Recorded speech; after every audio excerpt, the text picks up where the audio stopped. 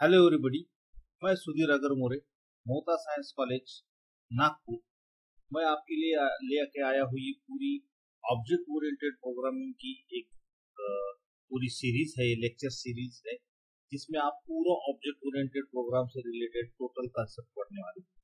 Now this is my fifth video for you and in this video I would like to share the properties of OOP.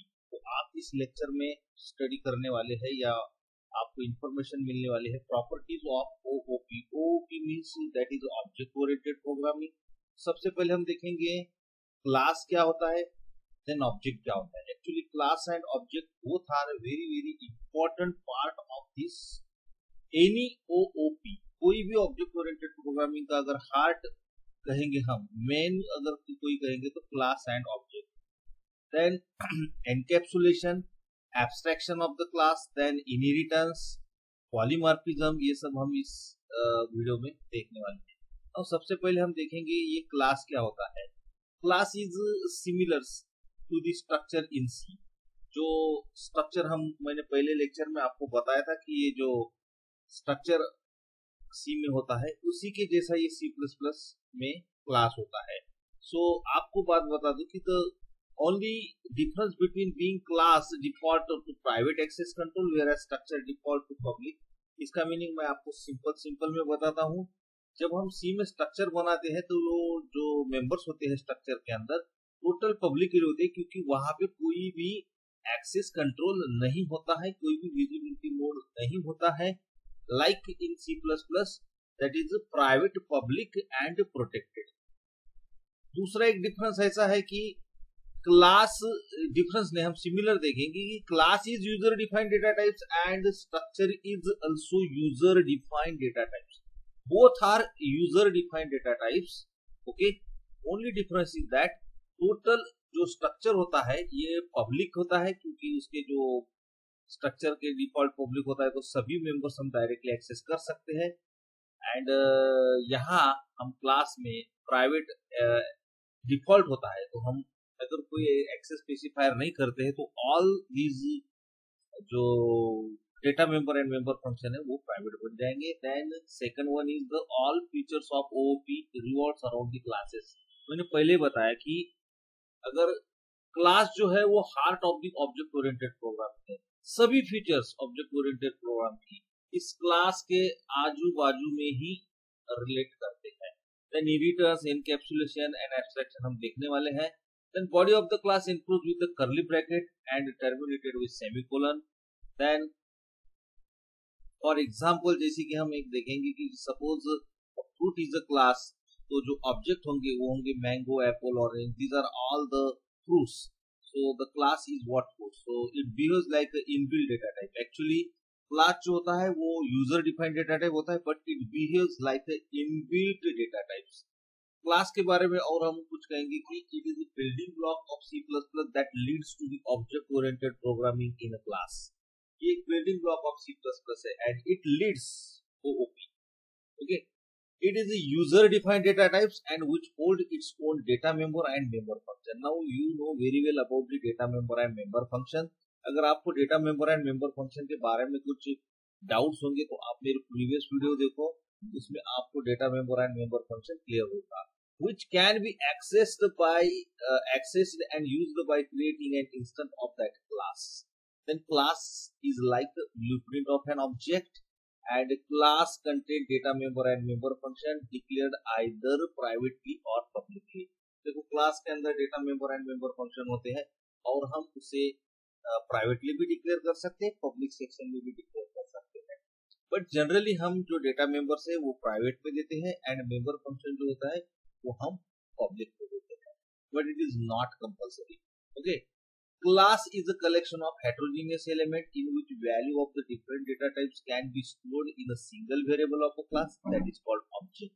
Next जो हमारा concept है वो object है and class is what heterogeneous. Heterogeneous means dissimilar element. Actually हमने देखा था array is a group of similar data item that is homogeneous, but class and structure both are collection of heterogeneous element in which values of the different data types different data types value can be stored in a single variable, एक single variable के अंदर हम store करते हैं, and it is called object. Object contains value of the data members. अब object का आपको ध्यान रखना है, it contains value of the data members and code of the member function declared with in the class. Then private access specifier prevent data from another class. It is called data heading. Data heading हमारा next feature हम देखने वाले हैं after objects. सो data heading हम कैसे कर सकते हैं, जिस डेटा मेंबर फंक्शन को हम प्राइवेट में डाल देते हैं तो वो होता है data heading. It is hidden from outside the words and class member function can be defined inside the class definition और आउटसाइड द क्लास डेफिनेशन। मेरा चौथा जो वीडियो है आप देख लेना, and in that video I specially described how to declare the member function definition inside the class and outside the class. Okay, then हमारा आता है object. Object is what? It is a basic runtime entity in OOP. It is a basic runtime and object is the variable of class. ये आपको याद रखना है, object is a variable of class. Object एक class का variable है and which can perform operation on data member and member function.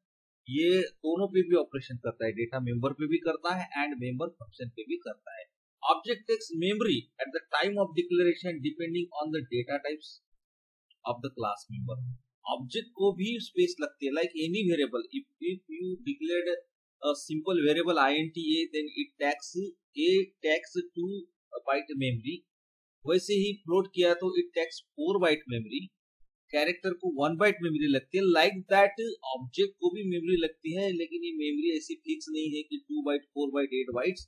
It is depend on declaration of data types of the class member. Class member के अंदर class के अंदर जो members है उनके डेटा टाइप पे ये डिपेंड होता है।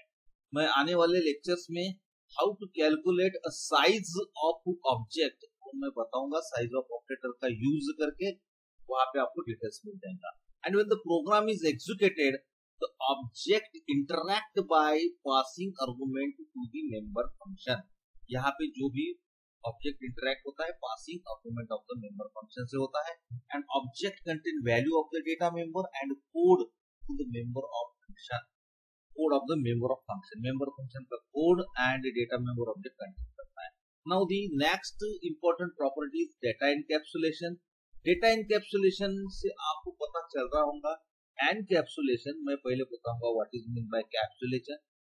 बचपन में आपने कैप्सूल सपने देखी है, कैप्सूल एक मेडिसिन का टाइप है, लेकिन कैप्सूल की खासियत यह है कि एक कैप्सूल होता है उसके अंदर दवाइयां होती है, दवाइयां मतलब हमारा डेटा है, and that capsule is what it protects that data.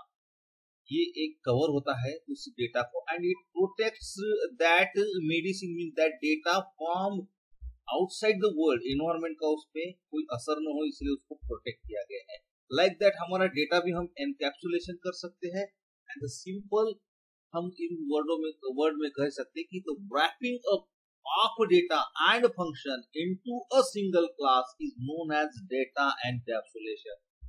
So data encapsulation is the most striking feature of a class, and in data encapsulation data and function can be bind either private और public access specifier. Data encapsulation में हम data और function को bind together करते हैं, private और public access specify करके।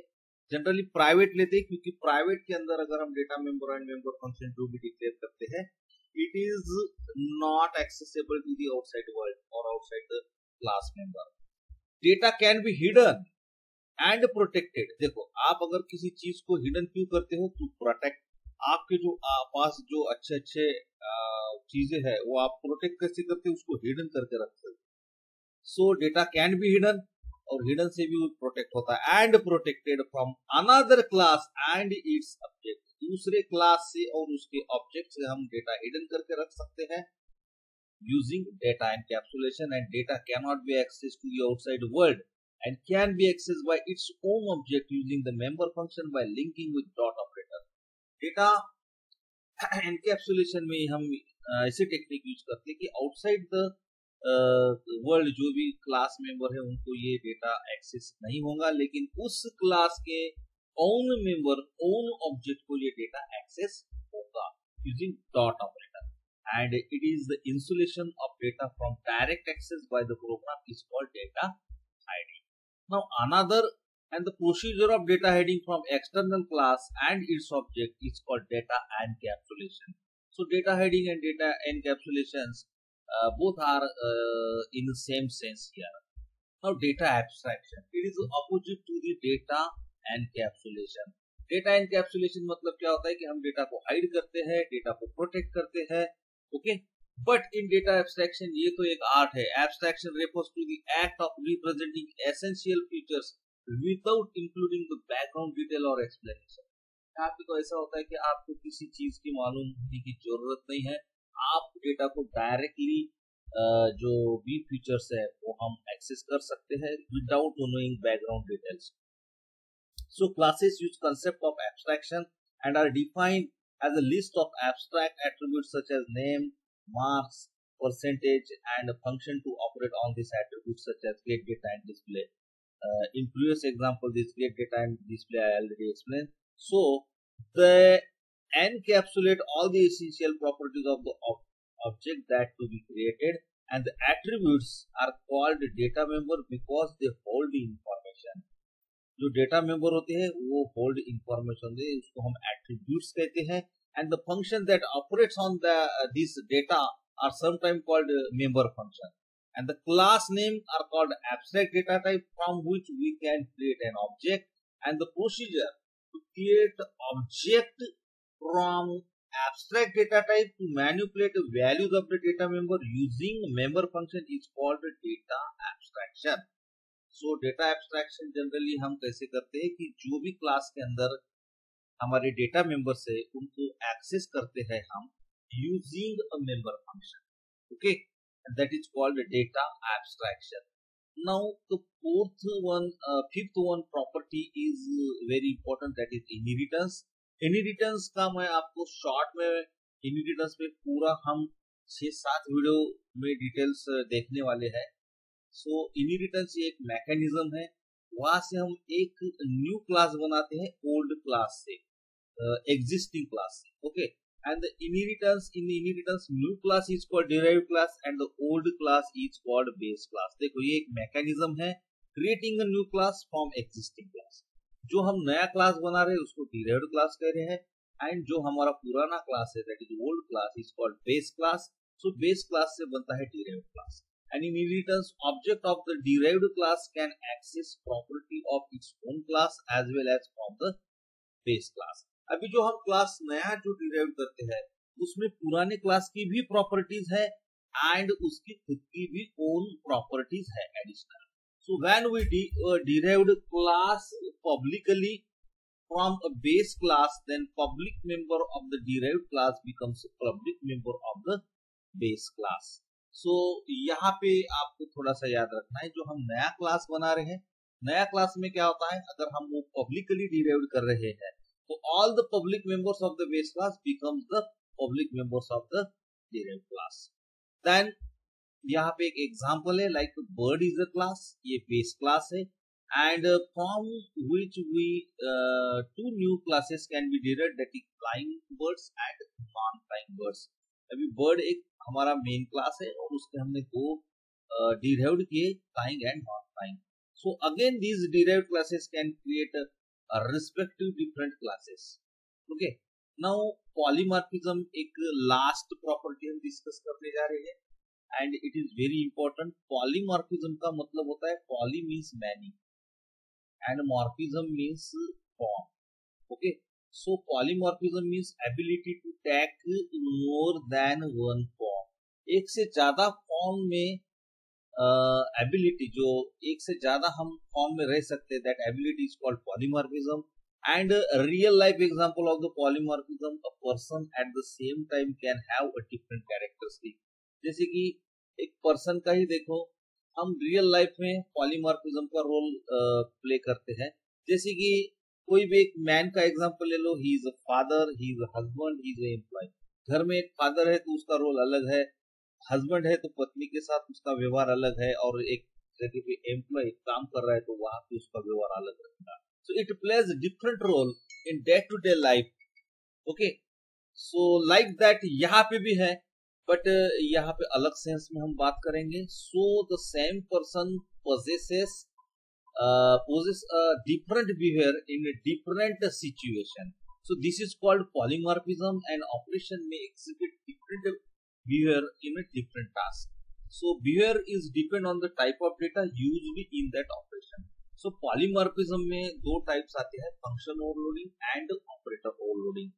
So function overloading and operator overloading पे हम स्पेशल लेक्चर्स में आपको देने वाला हूँ, जिसमें एग्जांपल के थ्रू मैं आपको बताने वाला हूँ कि what is mean by function overloading and what is mean by operator overloading. सो ये पॉलीमॉर्फिज्म के अंदर ये दो टाइप्स आते हैं, that is function overloading and operator overloading. But there are again a polymorphism के टाइप्स है, वो भी मैं आपके साथ डिस्कस करने वाला हूँ. इन function overloading single function name can perform multiple task depending on the number of arguments and their corresponding data types.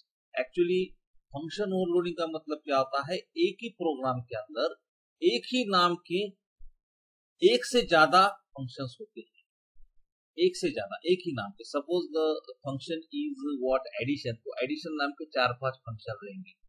But अभी कंपाइलर जब एडिशन एक जहां हम एडिशन कॉल करेंगे तो कंपाइलर गेट कंफ्यूज कि कौन सा एडिशन को कॉल करना है. यहाँ तो 4-5 एडिशन दिख रहे हैं, तो लेकिन कंपाइलर कंफ्यूज नहीं होता है, एप्रोप्रिएट फंक्शन को कॉल करता है. एंड एप्रोप्रिएट फंक्शन को कॉल करने के लिए उनका जो सिग्नेचर है, उनका जो प्रोटोटाइप है, it must be different. It must be different मतलब द नंबर ऑफ आर्गुमेंट्स और the order of arguments and the types of argument must be different.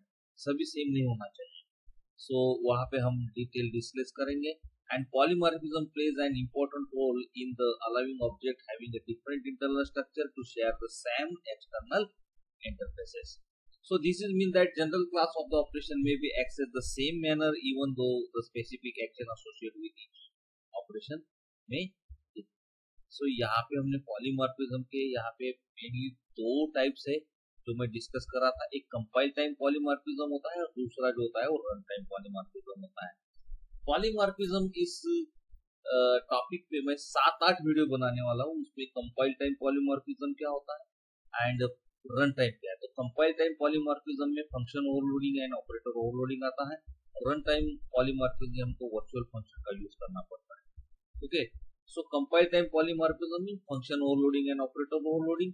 Okay, वो इसको कंपाइल कहते हैं क्योंकि before going to run, before going to execute that programme, compile जो होता है ये बाइंडिंग करके रखता है. ओके, और वहां पे ये जो operator overloading and function overloading compile time में आता है. Then another is run time polymorphism. यहाँ पे फंक्शन ओवरराइडिंग होता है. It is not function what हम कैसे कि ओवरलोडिंग, यहाँ ओवरराइडिंग होता है. So there is a difference between overloading and overriding. Okay, so function overriding on the other hand occurs when the derived class has the definition for one member function of the base class. अभी इस सभी चीजों को समझने के लिए आपको inheritance समझना बहुत जरूरी है. तो आपका सीक्वेंस में पहले मैं इनहेरिटेंस लूंगा और बाद में polymorphism. So thank you for watching my video. अगर आपने इस वीडियो को सब्सक्राइब नहीं किया होगा तो प्लीज इसको सब्सक्राइब कीजिए एंड बेल आइकॉन को दबाना मत भूलिए ताकि आने वाले हर एक वीडियो की आपको इंफॉर्मेशन मिले. Okay, bye bye, have a nice day.